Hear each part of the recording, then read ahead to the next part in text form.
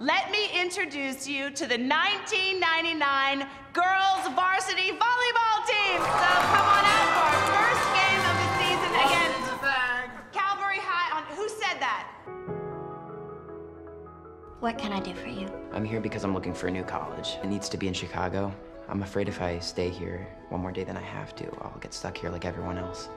Oh. I don't want to end up like you and Dad and be completely unhappy. Sometimes you gotta be a little more patient with this stuff, Miles. I'm sorry, Mom, but I'm not gonna let Dad screwing around and blowing all our money mess up my future. There's supposed to be $30,000 in here to pay for your college. Men's volleyball scholarship. What's this? Sweetie, it's a girls' team.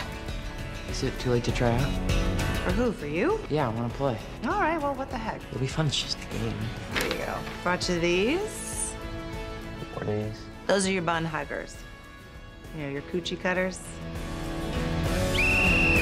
I'm Lloyd.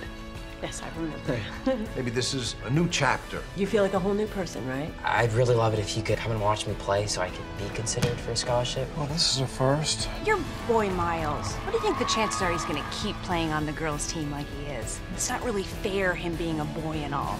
Boys will be boys.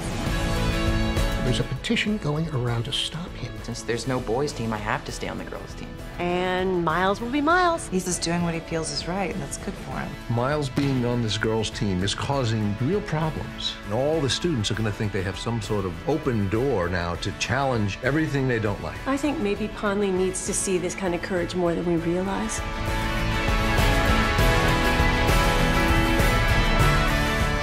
Miles, we're gonna get you there.